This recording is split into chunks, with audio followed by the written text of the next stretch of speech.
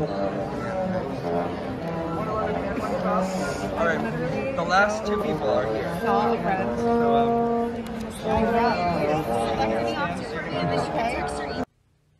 Hey, hey, it's your broads. We're calling our squad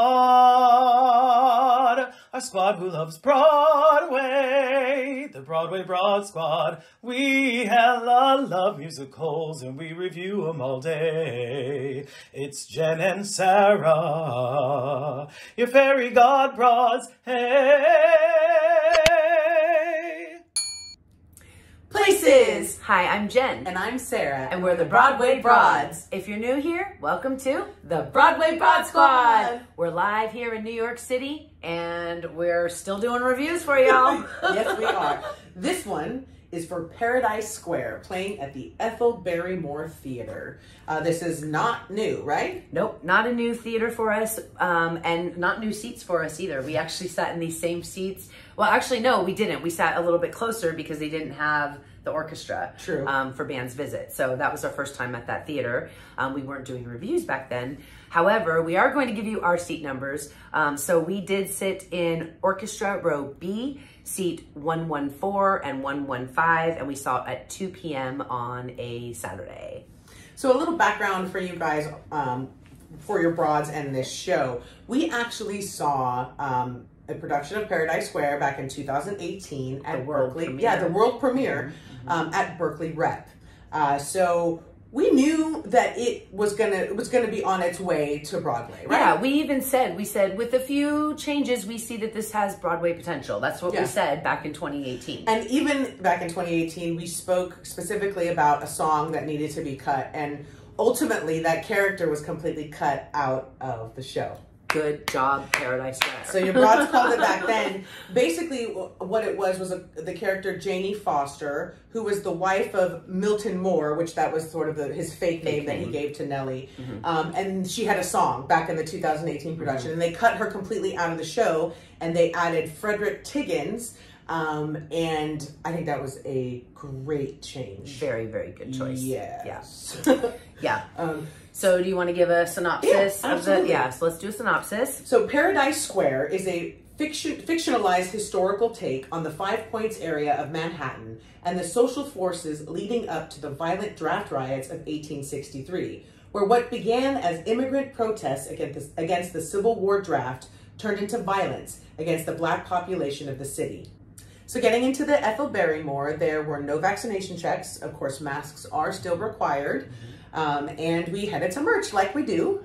We did, and your girl didn't get a lapel pin. They had beautiful merch. I'm going to throw in some merch here just so you can see it. But really, they covered all of it. I mean, they had they had lines from the show on t-shirts and on tote bags. They had magnets. They had everything, but they didn't have my lapel pin. Yeah. So I did pick up a magnet for Allie, but unfortunately, I left empty-handed. So yeah, you bummed out about that. Yeah, I was.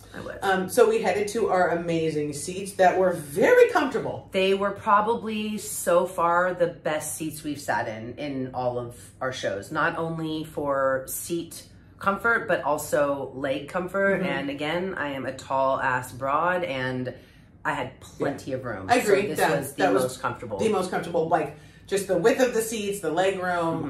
We both were quite happy with that. And what was great is when we were in Berkeley Rep, we were in the front row, but it was the front row in front of the orchestra, right? But this one, because the front row, we were further back.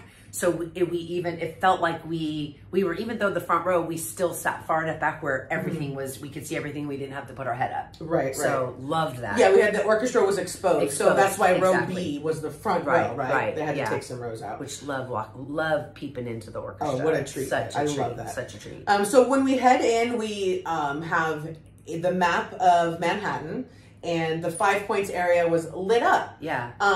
And I don't know. Did you remember that? No. Even when we were sitting there getting ready to take our, the famous playbill photo that you must take, right? I remember looking, and I said, Sarah, do you remember the 5 Points being lit up? And she said, no. And then did you hear the couple behind us? They're like, oh yeah, that is and then they were counting them out, and I was like, okay, so we're not the only ones, I think, but it was very cool. The whole Manhattan was up there, but then that one section was glowing, like actually glowing, and I loved that. I loved that. If we missed it in Berkeley, sorry, but yeah, I don't think we did. I don't think it was. I think that's a Broadway magic right there. That's the Broadway upgrade there. Yeah, yeah. Okay, so let's dive into this. So let's dive in. The set. It was amazing in Berkeley. I remember being very impressed with it. Very impressed. But always knowing that once it gets to Broadway, sort of the upgrade that it gets. Oh, and did we get an upgrade? I mean, the entire theater behind, the entire stage was exposed. The entire stage. And to see all of that industrial look and feel to it. We had about, what, 4 levels? Right? That went all the way up? I want to say it was 4 levels. 3 or 4. Yeah, 3 or 4. We had a turntable that moved pieces, walls coming in and out. It was creating the inside and outside of Paradise Square, which was Nellie's saloon. It was pretty remarkable. Yeah, even the way they would enter, like cast members would enter the rotating bar through one area and then sing, and then it would be turned around and they'd exit through the other. Or did you see cast members leaving one side to go to the other? They would walk up onto the moving platform into the, it was... Yeah, and you talked about actually, I mean, the show we saw was technically flawless, but you talked about reading that they have had some technical difficulties. I've seen like in several different theater groups saying the show was great, but there was a lot of technical, issues. We had a flawless performance. There was no technical issues whatsoever. Another big addition too, from the difference from the Berkeley set, is a lot of like the audio visual. There were screens that were used. Yes. In the opening of the show, when Nellie comes out to tell you about where she lives, it starts off with, she said, "This is my town," and it shows screenshots, or it shows video of New York, of Manhattan. Now you can even see the city street bikes like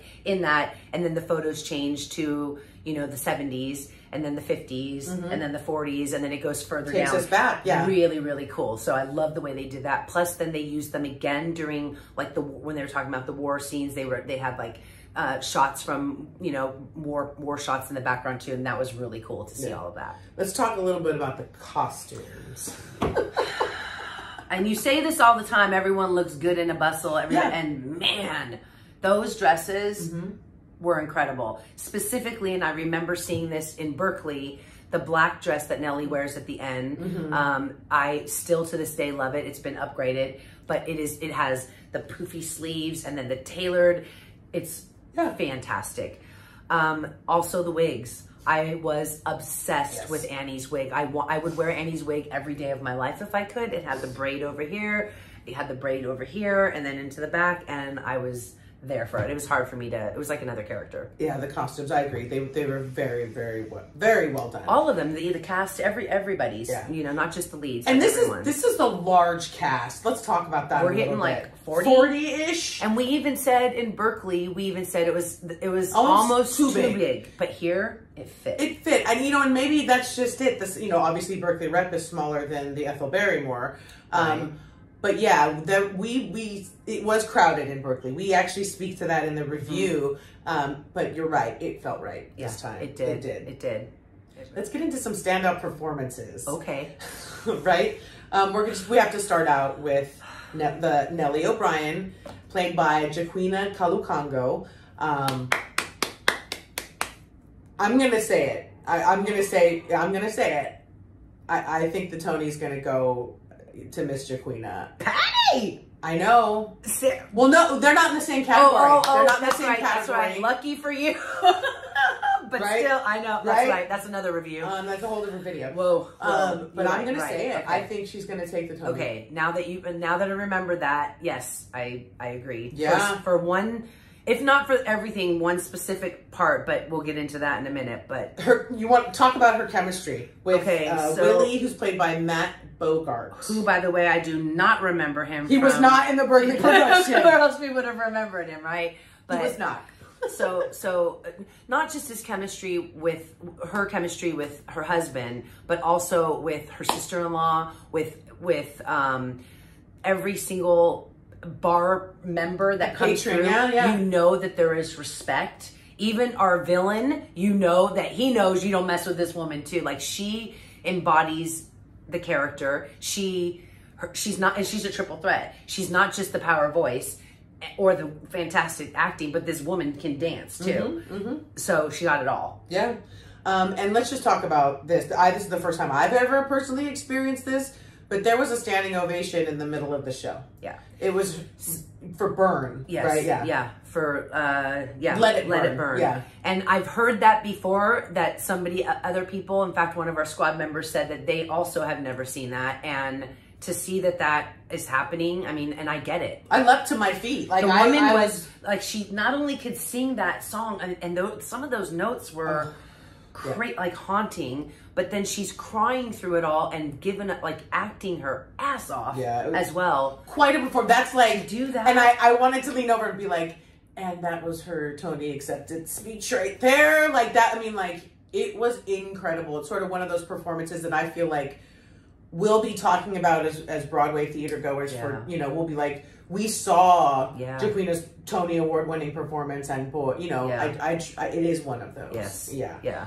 Okay, let's talk a little bit about Annie Lewis, played by Chelina Kennedy. She is definitely the audience favorite. Yes. Oh, audience loves her. We love rightfully her too. so. Rightfully so. I will say, the girl comes out with a gun, like a little pistol that's like put into her dress. And then in Act 2, she's pregnant, and she still got the pistol, like 9 months pregnant, and she still got the pistol. And that is, I mean, she is a pistol. Yeah. Like, that's absolutely, perfect. absolutely. Just, and funny. Oh, her comedic time. She had me cracking up. So. And just some of the lines that she would deliver. You just don't mess with Annie. You just don't mess with her. Don't mess with Annie. Annie got her gun. Annie got her gun. Absolutely. Oh, yes. Now we have to talk about our boys from the Bay Area that we saw. They're both there. Yeah, so we have the honor of seeing AJ Shively, Shively play Owen, and Sidney DuPont as Washington Henry, both in Berkeley Rep, and then to get to see them on Broadway. And I remember us even then being completely in awe of both of them, and to see them again, and they danced their asses off too, as well, and sing just incredible. I mean, really, both Tony nominated and both well deserving. That's both in the same category. High kicks that Owen has given us too, AJ Owen. I mean, what the hell? Yeah. I mean, God. Yeah, and they've been with the show for a long time, and I mean, they just, their performances are thrilling. So I am not looking forward to that particular to see that category. That one. Yeah. Wow. All right. Okay, so some standout moments. So the set reveal is for sure the biggest thing, because we both, again, we've seen it already, and we still were like, wow. Well, we knew that the concept of the set was and everything, but when it was revealed to us, we still, there was an awe and amazement from us, for sure. Yeah, absolutely. So another one with the dance battles. I mean, the full entire, almost 40 of them on stage, the fact that they can use that stage and be dancing together, it was beautiful to see. Yeah, yes, the dancing was absolutely amazing, but we do have to talk a little bit about that. So we talked about this in the review for the 2018 world premiere. There are perhaps a few too many. There seems to be some reprises of dances, and I don't know. Yeah, it's like we got it the first time. We didn't need it another time, which we're never someone to say we don't want to see as much dancing, but it almost felt like we'd already done that before. Yeah. And even the songs, there's 3 reprises. Do we need them all? Does it need to help move the story? I don't think so. I think it still could have been cut. This could be a 2-hour, 20-minute show. Yeah. It felt like a 2-hour, 40-minute show. Yeah, the dancing, though phenomenal. Yeah. It just felt maybe like there was a little one too many, battles or breaks or reprises. But when they were still the standout moments of the show. The numbers. Yeah, and that's one. I mean, that's probably for us, the one disappointment that sort of carried through from Berkeley to Broadway. But other than that, I mean, really great. Yeah, great job. Standout moment. Another one was the standing ovation. I mean, the fact that like a Saturday afternoon matinee and everyone's leaping up in the after. I mean, you can't help but not. And we didn't even start it, y'all. We didn't start it. Like, we were both still crying, and then looked around like, oh, okay, everybody's standing up, but like we were still crying. Yeah, that's what I'm saying about like remembering this performance for years to come. Like, that doesn't happen. Yeah. So Yeah, in fact, I think you even said when we were scripting, the last time we saw a middle of the show standing O was the final performance of Hamilton in Chicago, and rightfully so. It was the final performance, seated there for 3-something years, so that made sense that that would happen. But this is like a Saturday afternoon matinee, and you're getting a standing ovation in the middle of a show. Yeah. So that wow. And then also the final line of the show, which we're not going to say it. No, because I think you need to see it, but it really just speaks to how, you know, yes, we're watching something that took place in the past, but really reckoning with the fact that not much has changed, right? And that's something to sit with. You know, I think theater should do that. Yeah. You know, you don't always, I mean, you always need to leave feeling like your soul was fed, which it was, but you don't need to leave feeling like it was tied up in a bow. Yeah, right? and I, you know, do I like to come out of a show hopping and skipping and, you know, yeah. Yes, but I also love when I come out and my brain is thinking and you know, so that final line of the show hit me, and there was some you know, audible responses from the audience with it as well, and I took it to heart, and it's very, very true. Yeah, you know, the what we're dealing with in this show is very much happening today. You know, so that was a big standout for me. Yeah, I agree. Time for favorite song of the show. What's yours? I had two. I'm going to have two. I'm going to exercise my right to pick two. Yes. Okay. Well, actually, I had more than two, but these are my top two. So you have Had My Heart and Gentle Annie. I couldn't pick. I want my two. Go ahead. You? Let It Burn. I know. Man, talk about an 11 o'clock number. Like, we're going to keep it real with you. We couldn't even record this review the same day because both of us, like, we needed a minute. We mentally needed to think through this. Like, yeah. So, so repeat attend or not? So I'm actually going to say no, but that does not mean that I wouldn't. So just to revisit this, repeat attend for us means that every time we come to New York, it's something we would have to see, right? Doesn't mean that we wouldn't see it again. It's or that we don't recommend you see it. Exactly. It's just not something that we're like going to fight to get back to see, right? So for this one, no. Saw it in Berkeley, saw it here, saw what we both feel is going to be the Tony performance, you know, winner. For the actress, for the actress. So I'm going to leave it with that. But I do think you should go. Yeah. What about you? I'm going to say the same, for the same reasons. It's a no. Saw it in Berkeley, got to see sort of the growth, and I knew it was going to end up on Broadway with some changes, and it did, and got to see that. So I don't necessarily for those see it who again. did vote when we said help us pick a show, we did ask for people to let us know, should we see Paradise Square? Should we see for Colored Girls? We got a lot of hits for both of those. We even got for Girl from North Country, but this one we really did feel, because we saw it in Berkeley, we should go back and see it again as well. And I'm so glad we did. Yes. I really am. Yep. Yeah. It's giveaway time! If you want to enter the giveaway, please be sure to read all the rules in the description box below. And we'll be giving away the playbill. Yay! Okay, so in order to win this beautiful playbill, you have to fill in the blank. My Tony prediction for Best Musical is... And be sure to hang on to the end, because your broads did get some curtain call footage. Yeah, we did. Thank you so much for joining us, squad. Yep, and we'll see you on the other side. Curtain.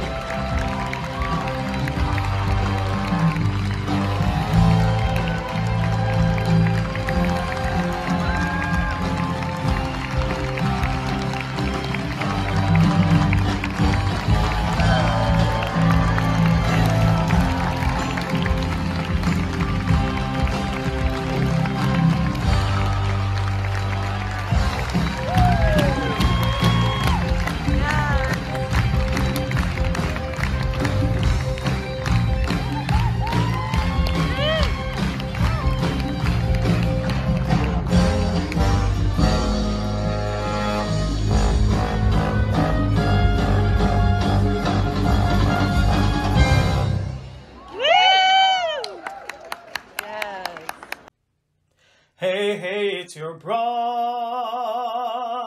We're calling our squad who loves Broadway, the Broadway Broad Squad. We hella love musicals and we review them all day. It's Jen and Sarah, your fairy god broads. Hey.